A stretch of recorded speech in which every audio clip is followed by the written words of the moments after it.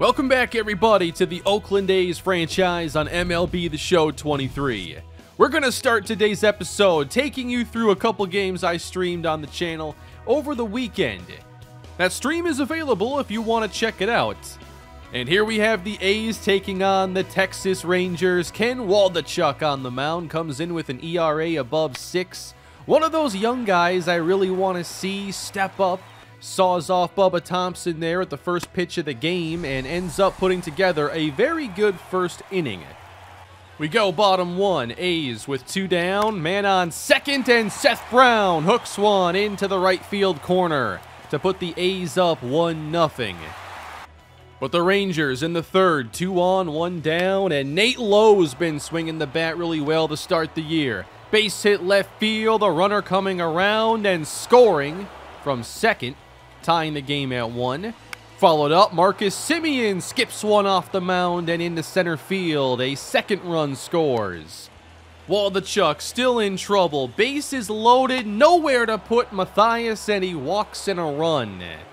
He gave up 3 in that inning, but would bounce back. You get a lot of inconsistency from these young pitchers, especially with the low ratings they have. The one thing Waldichuk had going for him in this game was his stuff seemed up to par. It was really just that one inning that got away from him, but otherwise, he picked up 7 strikeouts in 4 2/3 innings and walked 2, allowing 3 runs. He was relieved by J.P. Sears, who has been one of our better pitchers, and he's played a very important role because our starters aren't going deep. We need good long relief guys, and Sears could be one of those for us. He came in, shut things down in the 5th, in the 6th, finishes off the 7th by striking out Nate Lowe, and came back for the 8th inning and finished that one off as well. Sears goes 3 1/3 out of the bullpen, only allowing 1 hit and striking out 3.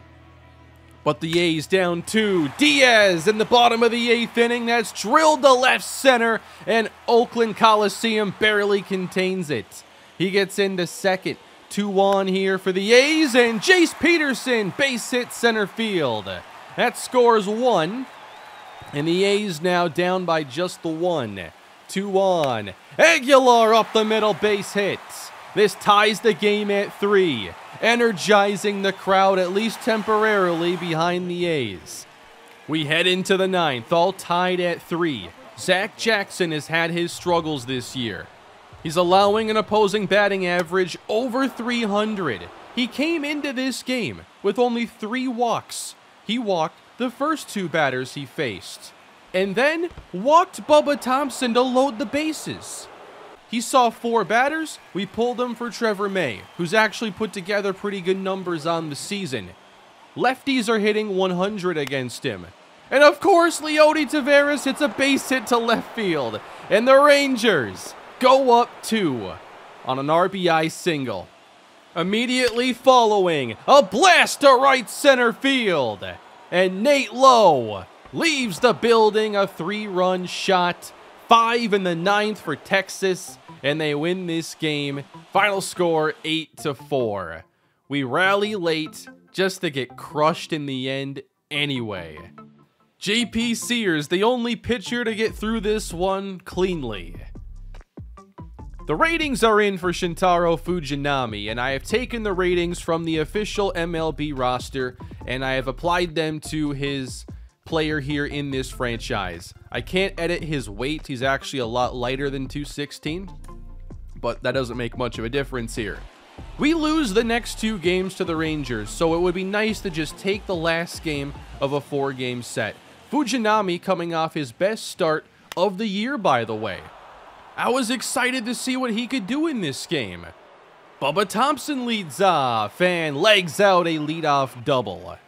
2 batters later, Corey Seager hooks one into the right field corner past Laureano, and Thompson scores easily.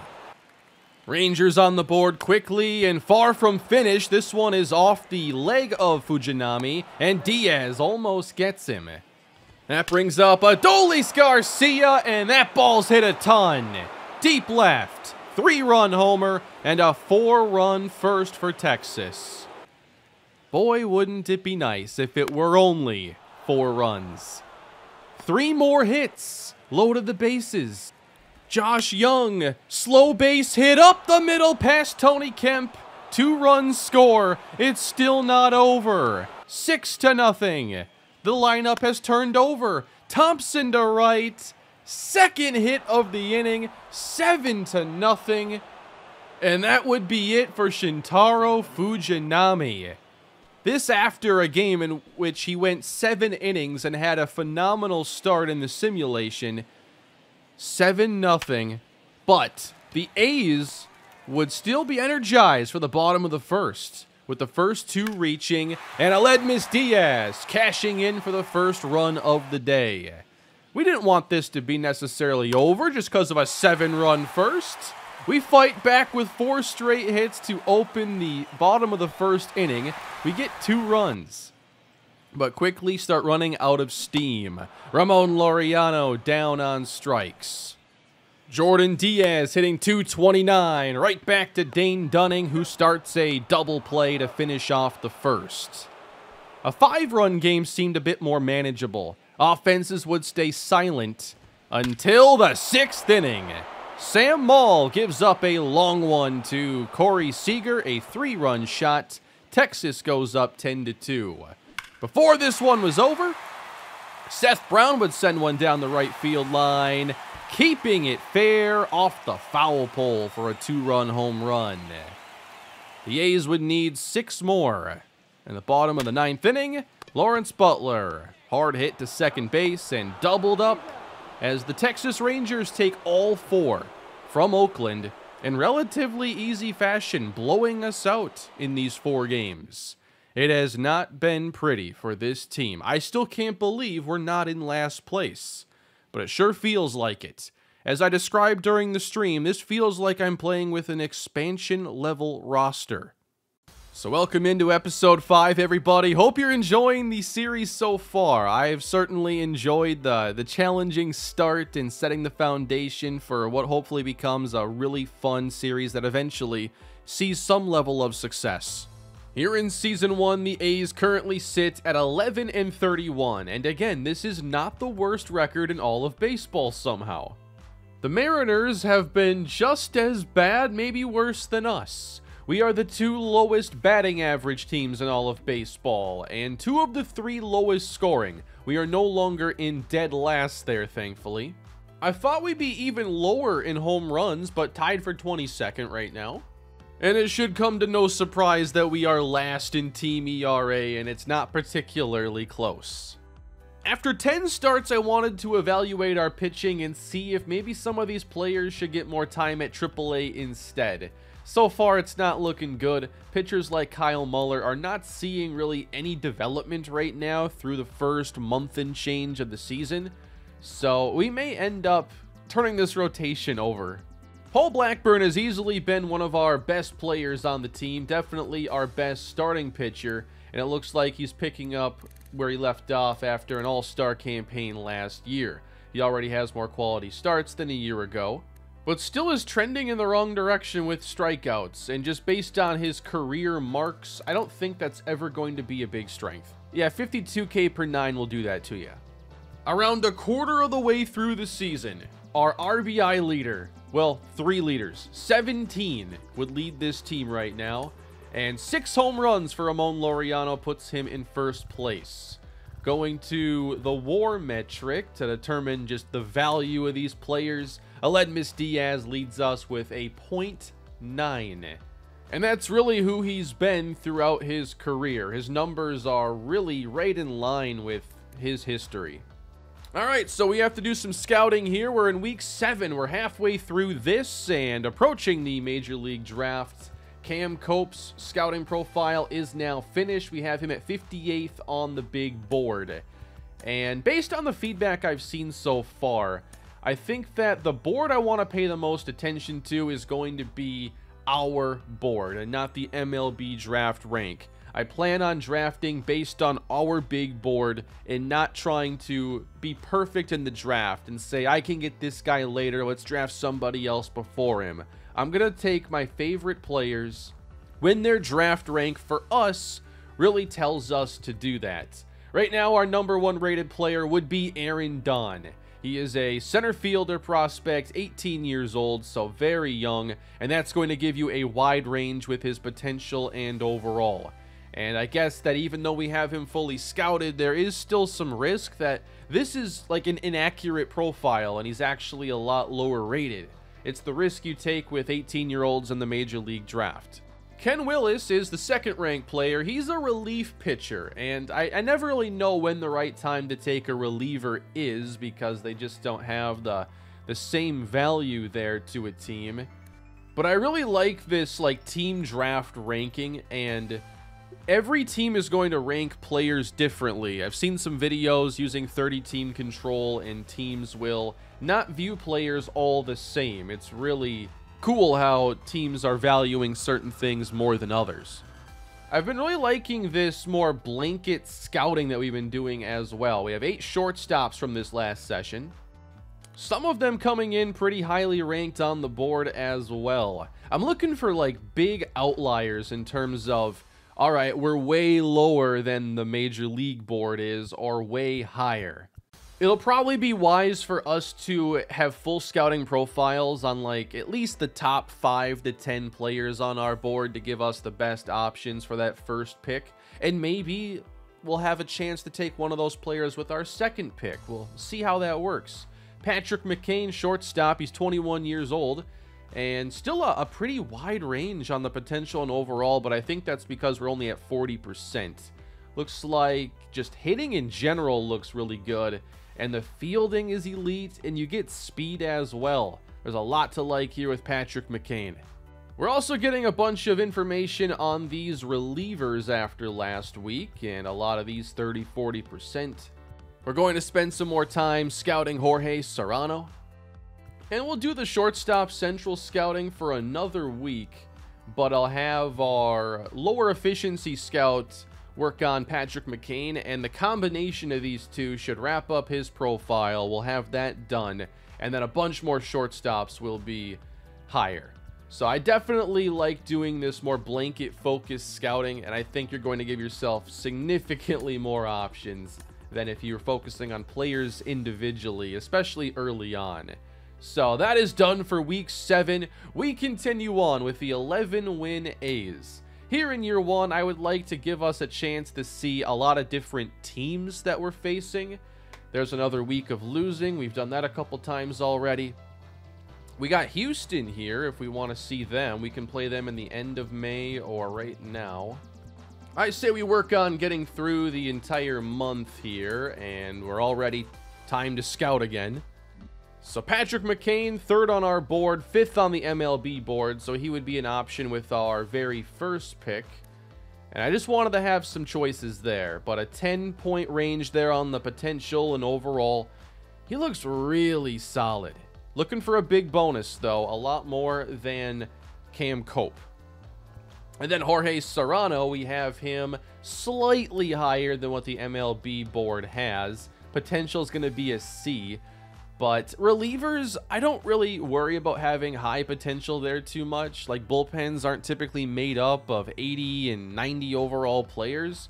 Everybody's got like 4 70-somethings that go out and throw an inning, and sometimes they're good, sometimes they're not. And I think that, you know, Serrano being 111, I mean, what would that be for our selection here? Like our 4th or 5th? I think that's fine. But I want to see how we're doing here on all this scouting for the shortstops. Now that we've done this twice, we see a lot of 50, 70. A lot of these are close to being done. Wow, we're way lower on Robert Sims, it looks like. With lower power, I guess, projected for him. I'm not quite sure what to do with players that are ranked in the 20s because we have our options for the top 10. I can't trust that these players will be there at 38 or 40. It's nice having those picks close together, but I really like Pablo Portillo and what we're seeing early on here.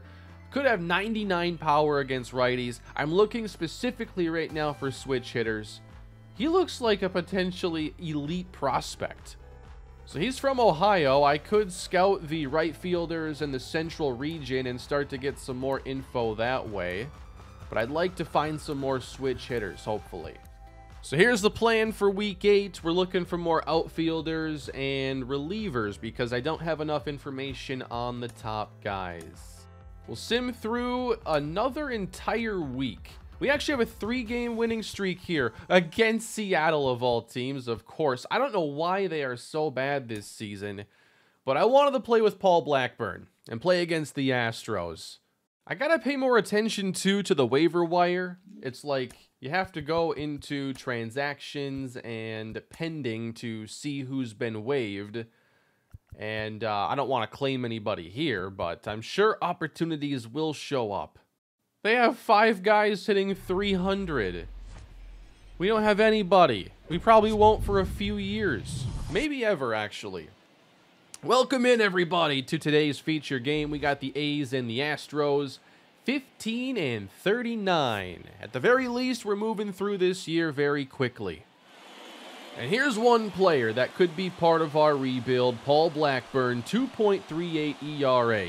Easily our best starting pitcher, just a 1.1 whip. And the strikeouts, I guess we're going to have to just deal with, low strikeouts. That's fine. But here are the defending champions and the leaders here in the American League West. One of the teams that if we want to compete, we've got to work on beating, obviously. Them, the Angels, the Mariners, if they ever figure things out. And then Texas, if their investments start paying off. Paul Blackburn picks up a quick strikeout of Kyle Tucker. Left that one up and right at Laureano, who will block it. I dove for one of those in the stream, and I ain't doing it again. 382, that's all for Yordan Alvarez. Okay. I really enjoyed the stream that I did for the start of this episode. And that's something I want to do, periodically, maybe a couple times a month. But, I'm really trying to put a lot into these episodes without dragging out the season. And that's really the best way. Launch to left. Brown retreating makes the catch. That could have been a whole lot worse. Nice throw. But I really enjoyed doing the stream, just getting a couple extra games. And I want to do that for the minor leagues. I just want to do that to get more highlights. And that's drilled to right center field. Altuve might have a run here. Brantley into third. Only 19 speed. They wave him around. And he's out by a mile. What was that? How bad do you think we are? Well, we haven't scored a lot this year. Christian Javier's a really good starting pitcher. 3.05 ERA, 52 strikeouts, and 59 innings. Really solid year. We've had trouble scoring more than 4 runs at a time, so I'd love to see 5, but that's a tall order. Now, if you're not really into the streams, those are meant to just be kind of optional content that... if you really want to see more of the A's, you can check out those streams and see full games. I played every pitch of that game where we were starting off down 7-0 in the first 5 minutes. But if you want to skip those, I don't think you're going to miss out on anything because I'm not going to be playing the most key stuff in streams, and it's really just optional. A lot of breaking balls up, and I wish I could put one in play. But it feels like the Butler move has worked out so far. He's hit 248, and another high slider puts him away. What's your confidence in that? It's above 50. Man. He's pitching up. There got to be some chances here to drive. It's so odd seeing Jose Abreu here in an Astros uniform as that one's hit to right center. As a Twins fan, I'm not exactly heartbroken. He's no longer in Chicago, but it's still weird. Seeing if we can pitch around that leadoff double now. We got Bregman hitting 278. Weekly hit, Diaz. Oh, I ran right past the ball. And the run's going to score. I've considered playing with auto fielding on just to keep it ratings based and keeping me from screwing things up. I might experiment with it again. I did briefly in my Rockies franchise, but I screwed up some of the settings on there. I like having some level of control, obviously. Like, I want to, you know, control the pitching and the, like, the batting side of things. I enjoy fielding and being able to make calls on diving or not. So, I guess, if you want to see auto fielding, you can let me know. The Guardians just scored 14 runs. That's like a week's worth of work for us. Well, a perfect pitch is not perfect if it doesn't get the call, right? 3-2, walking Corey Lee. Runner goes, and out at second base. Manny Pena getting the start today, throws him out.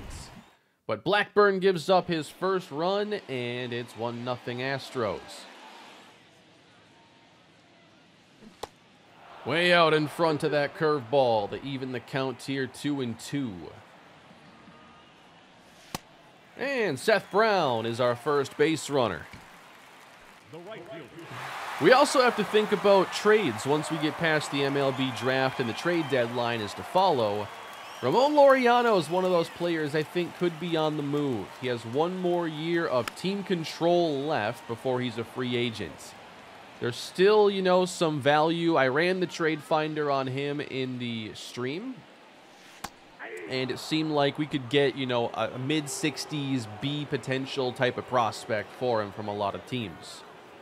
So, unfortunately, the team may be getting even worse at some point this year, but got to be focused on the future, and that requires making those kinds of moves. Hammered to left field, Laureano, deep and gone. I let him get away with way too many hanging sliders. 7 homers on the year for Laureano, that leads the team, and his now 22 RBIs also lead this team. We're just pumping up his trade value right now. Yep, that was upper third of the zone once again. I don't know why he keeps throwing them up there, but I was bound to hit one.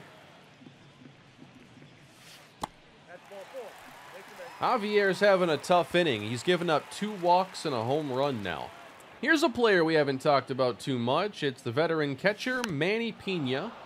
Backup catcher as we're playing Shea Langoliers pretty much every day, but catchers need their off days. Right by him at 94. I guess I'm sitting on all the off-speed stuff because he's just been throwing those left and right. Missed inside, and this inning is dragging on for Christian Javier.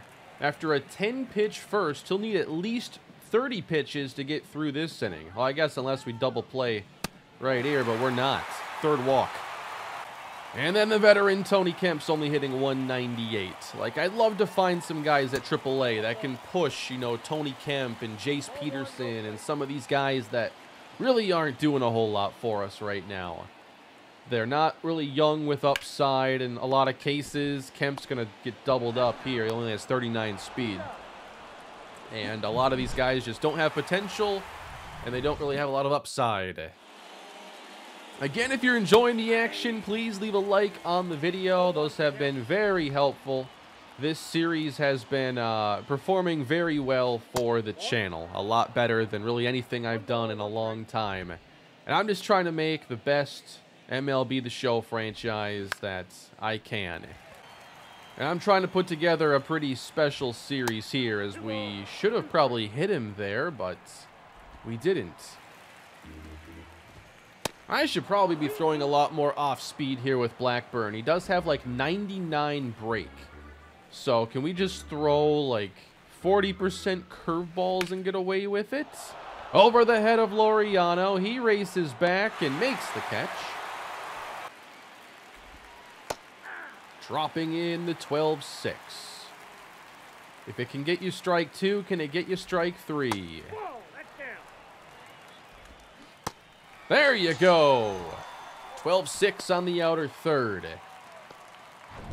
My only complaint here of Blackburn in this start is I I'd like some quicker at-bats. You know, this bullpen isn't all that trustworthy, and I'd love to see him get deeper in one of these games for us. And now we're falling behind Brantley here, and probably going to single off this. Or if we can't find the zone, then we'll just fall behind and have to pitch to Yordan Alvarez with runner on. 46 RBIs. That's more than double our leader, Laureano. And he's just missing all over the place. We need a mound visit here, dude. What's going on? All right, 12-6. If you leave it up, you're going to be in trouble. Come on. How many straight is that? I might as well just walk him now. And that's what we do. That's 8 straight missing. Finally got the zone again. In the dirt, smothered by Pena. Not much speed on the base paths, at least. Altuve, base hit center field. Butler comes up throwing. Brantley waved home, and he will tie the game.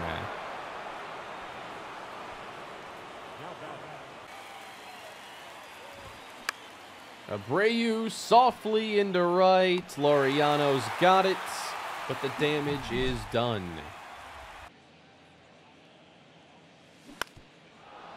Tried turning on that. He is still missing up with that slider. Driven to left field off the bat of Capel. Way back and gone. Opposite field homer and number 8 for Connor Capel. I guess that makes him the team leader. Okay. Connor Capel showing off some oppo power. I don't know. Javier just does not pitch down. And I feel like you're going to get a lot of home runs off this guy. Here are all the sliders he's thrown to this point, and there is only one that is in the zone in the lower third. And the ones off the plate aren't really close enough to generate a lot of swings, so I don't know. I like Christian Javier, but he's playing a very dangerous game here with that slider. That's the best slider he's thrown in the entire game. But unfortunately, it's like his 21st slider. 2-2 to Seth Brown. There you go. Strike 3. So despite only having 2 hits at this point, we're winning because those 2 are home runs. We're making them count. So let's see if Paul Blackburn can bounce back. He's facing bottom of the order. All right, don't leave it there next time. Wow, right down the middle, and Bregman, what are you doing? Looking at a hanging curveball and then just a 93 fastball dead center to a 4K per 9 guy.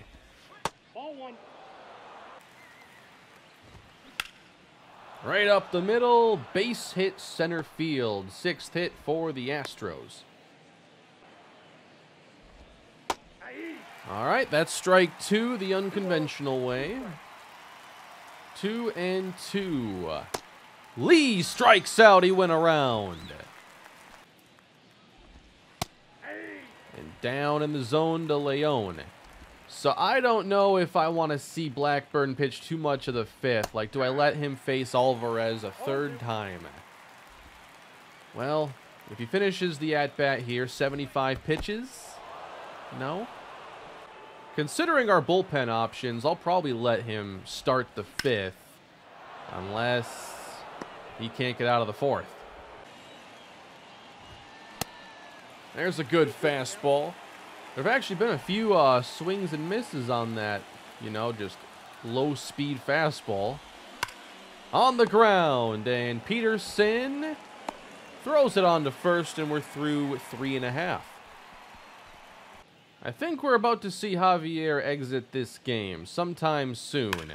Driven by Laureano out to deep center field, and that is gone. 2nd homer of the day for Ramon Laureano. We have 3 hits, and they're all home runs. His energy's getting down, unlike his slider. Another one that's just over the plate. A nice, easy one to swing at. Laureano crushing it here in this game. It's 4-2. But his energy is about depleted at this point. I think you got to make a move. Probably try to get him through the 4th inning here against the bottom of our order. Right up the middle, Aguilar trying to leg out the infield single. Not today. So now we get to enjoy the pressure of trying to protect the lead. I got Paul Blackburn in there right now. You know, it's the problem of having, you know, a weak bullpen as well. This is going to be it. Like, we have a bunch of tired relievers. 4 innings from a starter is not enough. But what am I going to do? I got 4 guys fresh for this game. So, you know, Sam Moll, eventually, I wasn't going to let him pitch to the middle of the order right now. We're going to go with Familia. As Paul Blackburn's day is done. Just could not keep it in the zone consistently. His control was not good. But here is Jeuris Familia. Only 6 appearances on the year, 7 innings, and looks like they've been getting better the more he pitches. Well, we'll see if that's the case, facing Yordan Alvarez and then Jose Altuve, who already has a pair of RBI hits. Off to a roaring start here, missing twice. Up the middle, base hit. And Brantley around third will score from second. It's 4-3. All right, missing wildly with the slider. Behind Altuve, 3-1, and he lifts it for Laureano. And he'll have a play. And then we walk Jose Abreu on 4, and Familia's control is really not looking good right now. I think I just have to go with the fastball and hope it gets us out of here. He's not even locating that well enough. Yep, walked Bregman on 4. This is great. I need multiple innings from our relievers today, not partial. Bases loaded, 1 down. We've had a lead. It's been nice. 2 strikes on Chas McCormick. Let's see if that slider gets a chase. Nope. Missing high, and the bases are loaded with a full count on McCormick. I am not throwing that slider. No chance. On the ground, Peterson to the bag, and the throwing time! The lead holds. Would I have been better off going home there with the first throw for the more sure thing double play? Possibly. We'll pinch hit for Tony Kemp and bring in Jordan Diaz, who has continued to be, you know, worthy of a starting role on this team. I think I gave him the off day here because of energy. But I guess doesn't matter now. Popped it up. Not leaving the infield. They did bring in a new pitcher, by the way, Blake Taylor, the lefty. All right, that's a nasty slider. Oh, that's pretty good. Well, here comes Sam Moll. Lefty's hitting .412 against him. I really need to find some more reliable relievers. That's into shallow center. Diaz ranging, takes care of it. Well, here's the lefty Kyle Tucker. Hopefully we can bring down that batting average. It can't stay at 400 forever, right? 2 quick strikes. He's actually helping us work quickly here. Oh, that could have been an 11-pitch inning right there. I'll take 12, though. And now we're falling behind, or no, the count's full. Chased it for strike 3. Yeah, I can already tell this 1 run is probably not going to be enough of a lead here in the late innings. Diaz cranked to left field and off the wall. He has been swinging a hot bat lately, sliding into second base safely. I saw in his last 5 games, he's like 13 for 21. There's a double. Maybe we can bring him home. Oh, I think that was our first non-home run hit in this game as well. So 4 hits now. Trying to make them all count. Up the middle, base hit for Seth Brown. Diaz comes around. He will score, and it's 5-3 Oakland. The goal was 5, and we have 5 runs. Now the goal is to win. Ramon Laureano's already responsible for 2 homers in his first 2 trips. What's in store now against the lefty Taylor? Inside, ball 1. In the air, center field, hit pretty well. Back to the wall. No way! A 3rd homer for Ramon Laureano. And our 4th of the game. So, out of nowhere, we suddenly get a 3 home run day. And the A's lead it 7-3. We finally have something to celebrate. It's one of our best games of the entire season. Did someone put my game on to rookie? No? Okay. Into right field. Down for a base hit, and Aguilar can run. Oh, he's on his way to second.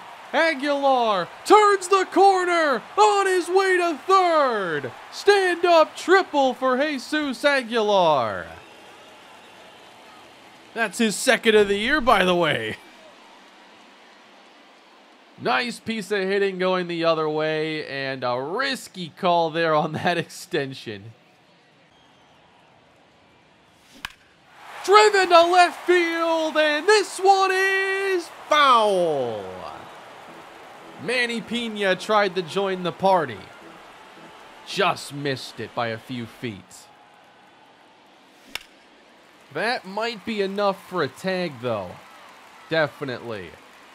On the warning track to bring Jesus Aguilar home for the 8th run of the day.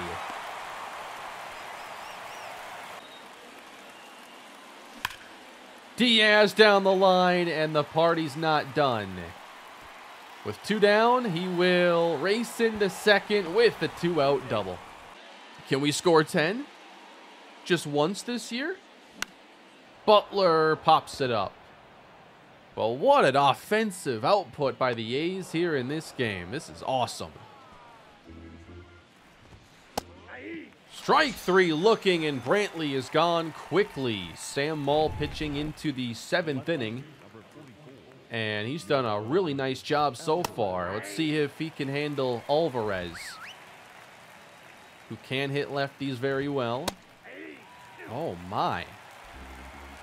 Sam Moll, 0-2. Almost. Got him looking, strike 3.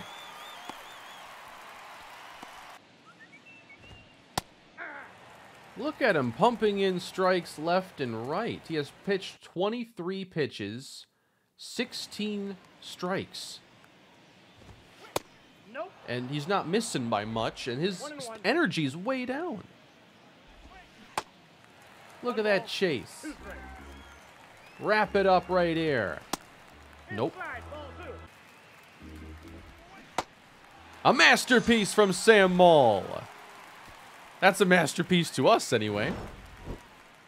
And that's going to bring us to the man of the day for the Oakland A's. It is Ramon Laureano. 3 homers already out in front of the slider. I don't know if I've ever had a 3 home run game on my channel for the show with one guy. Oh, that was right down the middle. No! What was that? A terrible at-bat. So 4, you know, that's not going to happen. 3's enough, right? Abreu with a hit to right field. And on the ground, and that will be a 5-4-3 double play. 7 pitches is all it takes for Trevor May in the 8th.